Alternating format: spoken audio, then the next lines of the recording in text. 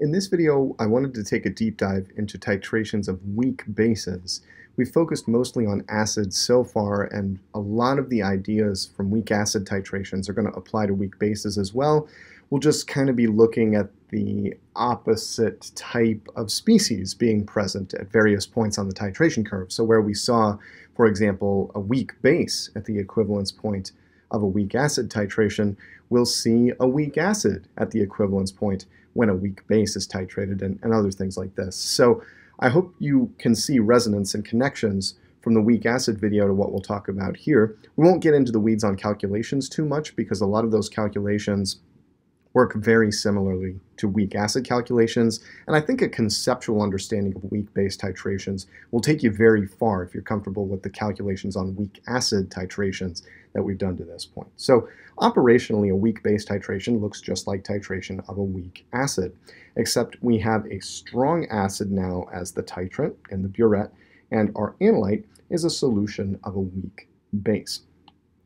Classic weak base is ammonia. So we could imagine, for example, ammonia is the analyte. This is a weak base. We need to use a strong reagent as the titrant, so HCl, classic strong acid. And the irreversible titration reaction here is between the weak base and strong acid. We get the conjugate acid of the base and the conjugate base of the acid, which in this case is Cl-, and it's pretty much entirely a spectator. You can also imagine this reaction as involving hydronium as the acid as opposed to HCl. Now, to run the titration, we measure the pH over time as additional acid is added to the weak base solution, and the curve comes out looking something like this. In general terms, we start at a high pH because we're starting with a pure weak base solution, and as we add acid, we're increasing the concentration of hydronium, and so the pH falls. But it doesn't fall in a very straightforward looking way, it falls in a sort of curvy looking way.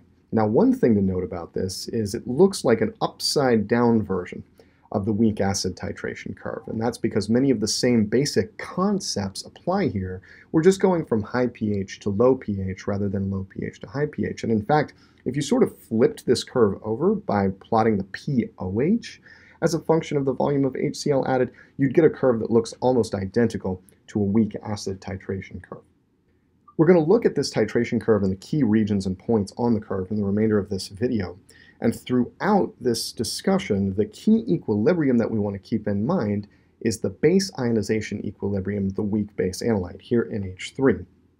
This reacts with water to form the conjugate acid and hydroxide to an extent that's dictated by Kb for the weak base, NH3. We'll also have occasion to use Ka of NH4+, particularly when we're thinking about pH calculations where we're interested in the hydronium concentration, although it's also possible to use Kb and think about the hydroxide concentration, and then use the relationship between pH and pOH to calculate pH. Okay, let's start digging into the nature of this titration curve and what's going on in the analyte-titrant mixture at each point along the curve. And let's start with the simplest situation, which is no titrant added.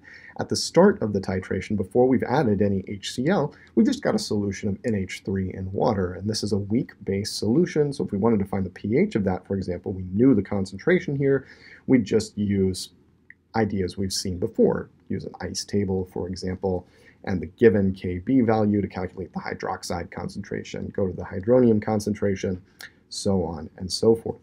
As we start to add HCl, NH3 gets converted partially to NH4+. And in the region where we've got similar concentrations of NH3 and NH4+, we have a buffer, right? And right at the center of that buffer region is a very important point called halfway to equivalence, or V1/2, that we'll return to here in a second. As we pass and get outside of the buffer region, eventually we reach a point where essentially all of the NH3 has been converted to NH4+. That is the equivalence point. And at the equivalence point of titration of a weak base, we've got essentially a solution of the conjugate acid, the weak conjugate acid of the base there. Here it's NH4+. And so in calculating the pH here, we can think of the solution as a weak acid solution. So we should expect that pH to be less than 7 at this point. And we can calculate that pH using an ice table, for example, ideas we've seen for weak acid solutions previously. Once we get out past that equivalence point, the pH is primarily dictated by the HCl titrant. So, for example, at this point far out to the right, we've got excess hydronium, and the pH of the analyte titrant mixture is approaching the pH of the titrant. We can't quite get there, right, because we're diluting the titrant as we add it into the Erlenmeyer flask, but we can get arbitrarily close as we continue to add more and more and more titrant solution to the mixture. All right. One last important point to talk about here is the halfway to equivalence point. This occurs when half of the NH3 present in the original weak base solution has been converted to NH4+, the conjugate acid. So haven't done a great job here, but this is approximately right here, right on this titration curve. Ideally, it's right at the center of the buffer region is what you'll see in practice and in theoretical discussions.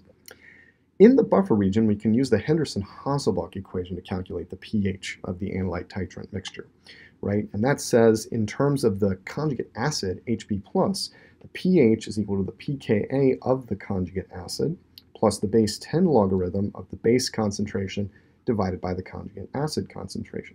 But at halfway to equivalence, half of the B has been converted to Hb+. So these two concentrations and these two numbers of moles are equal. This is in essence the definition of halfway to the equivalence point. And so this ratio simply divides out to 1, and the logarithm of 1 is 0. So the pH at that point, at halfway to equivalence, is equal to pKa for the conjugate acid Hb+. And if, for example, we were interested in pKb for the base, pKb for NH3, for example, we could use the conjugate seesaw to calculate that, right? And the idea that 14 minus the pKa is going to equal pKb for the conjugate base, assuming we're at 25 degrees Celsius and pKw is equal to 14.